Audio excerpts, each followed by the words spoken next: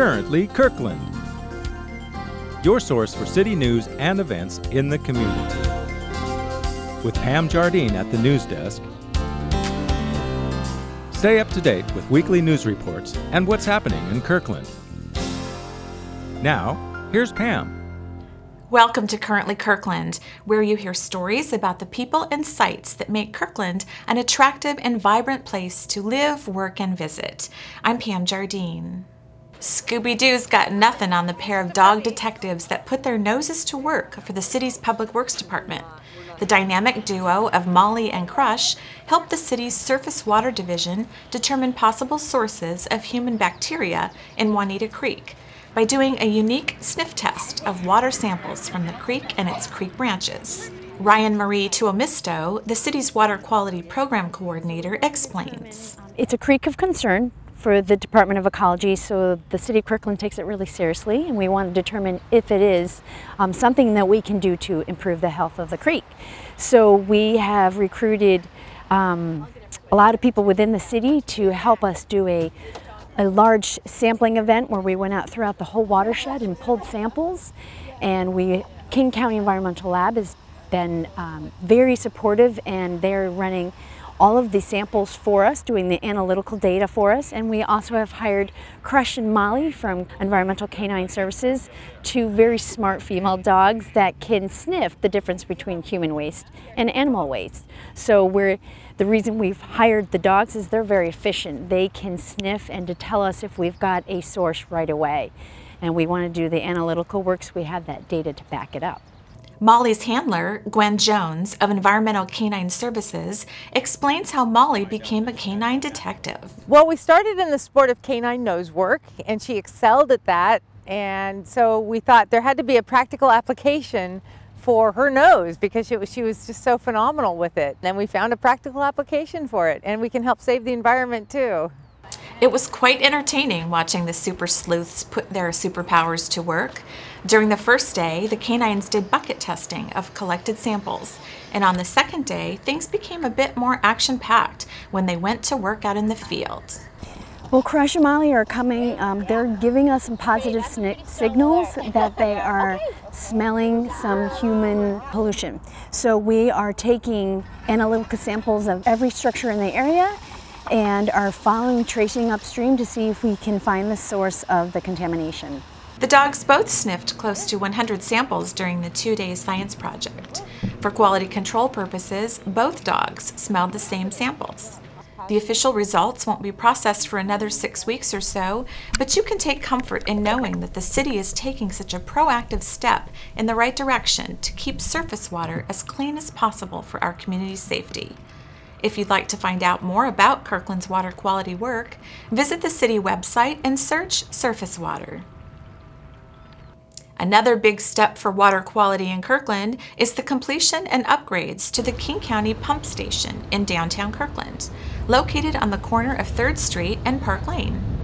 The new facility increases the pumping capacity from 6 million gallons per day to 9.4 million gallons per day, pumping wastewater to the county's Renton treatment plant.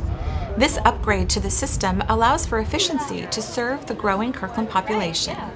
At a recent ribbon-cutting event, both Pam Alardo, King County Wastewater Treatment Division Director, and Penny Sweet, Deputy Mayor of Kirkland, praised this new addition to our city and stressed the key role it plays in keeping our community's health.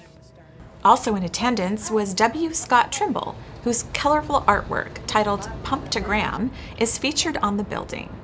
The opening event also provided tours of the building to anyone who wanted a glimpse into how it operates. Although the pump station upgrade is complete, further enhancements to Park Lane continue to take shape. The city's working with an advisory group to best determine how to improve downtown walkability, improve stormwater management to protect Lake Washington, and to ensure equitable access. Advisory group meetings are open to the public. Visit the project webpage at www.kirklandwa.gov and search Park Lane.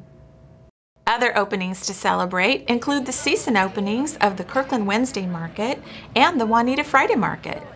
The Wednesday Market opened on June 4th, and it runs each Wednesday through September 24th from 2 p.m. to 7 p.m. at Marina Park.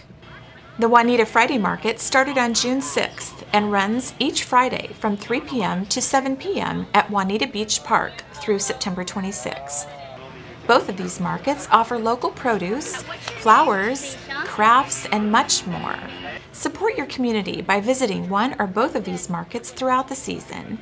You can find more information about the Kirkland Wednesday Market at www.kirklandmarket.org and more about the Juanita Friday Market at www.kirklandwa.gov/parks.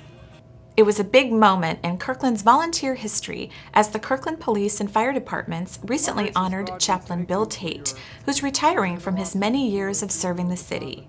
He gave his final invocation at the ceremony for National Peace Officers Memorial Day on May 15, which was followed by an event to recognize his contributions. Chaplain Tate had a challenging role where he acted as a confidant for those in difficult situations, offering them support and providing them with the guidance they needed. From this, he noted that he has experienced and learned quite a bit. One of the lessons I learned early on was the gift of presence, just being there. It was so important not only to the personnel of our fire and police departments, but the people themselves, just having somebody there to help. They may not remember what you say or what you do, but they'll remember you being there. And secondly, I think there's some situations you have no control over, and you just have to go with it and do the best you can. Just like I said this morning in the ceremonial service, there are questions, but at this time we don't have any answers. So you learn to go on regardless of whether you have the answers or not. While the day was about celebrating him, Chaplain Tate's selflessness is reflected in what he had to say about the Kirkland police and fire personnel he worked with for over 25 years. I just can't say enough about the personnel and the character of the people involved in our fire and police departments. They're absolutely the greatest people. I've been with them on scores, hundreds of incident calls. And the way they relate to people, the way they meet the needs of our community, it's just absolutely phenomenal. The feeling was mutual, as Fire Chief Kevin Nalder explains.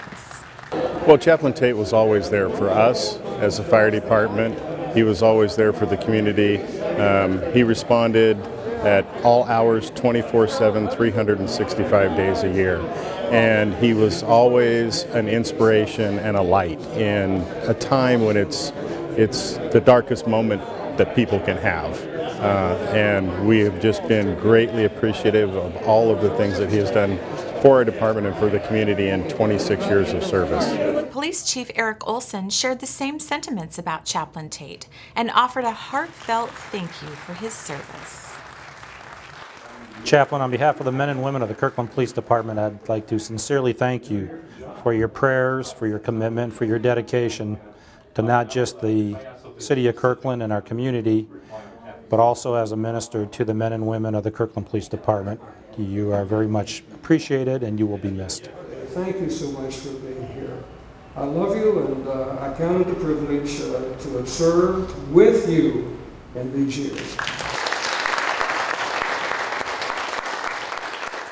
As always, thank you for watching Currently Kirkland. Remember, you can watch us on demand on the city's website, on your mobile devices, and on YouTube. If you have any news, tips, suggestions, or comments, please send them to kirklandtv@kirklandwa.gov. We'd love to hear from you.